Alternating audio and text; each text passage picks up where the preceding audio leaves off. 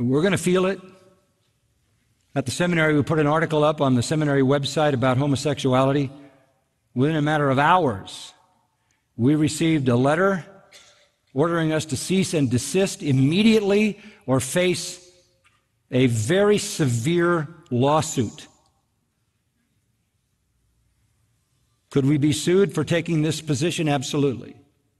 Insurance companies that provide liability insurances for churches so that we're protected against lawsuits are beginning to say we will not accept responsibility for lawsuits on homosexual or same-sex marriage issues. The church is out there all on its own.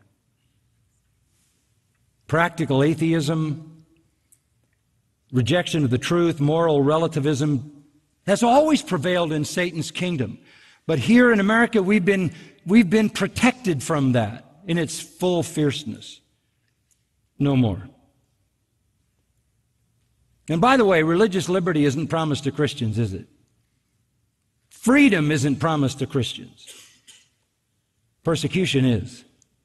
Persecution is.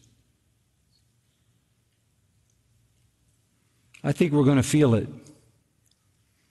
They're going to come at us a lot of ways.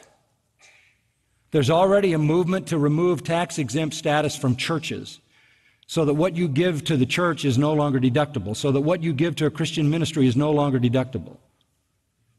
Strong movement. Barry Lynn, who heads up an organization, a hostile satanic organization against the gospel and against the Word of God, is making all the moves he can to make sure churches lose their tax-exempt status. And the way they'll do that is to begin to sue and drag the churches into court on that issue. The government provides student loans for students at Christian colleges. If that school and that college doesn't affirm same-sex marriage and have open enrollment to homosexuals, they can cut off all that funding. Cal grants, Pell grants, which enable students to go to college.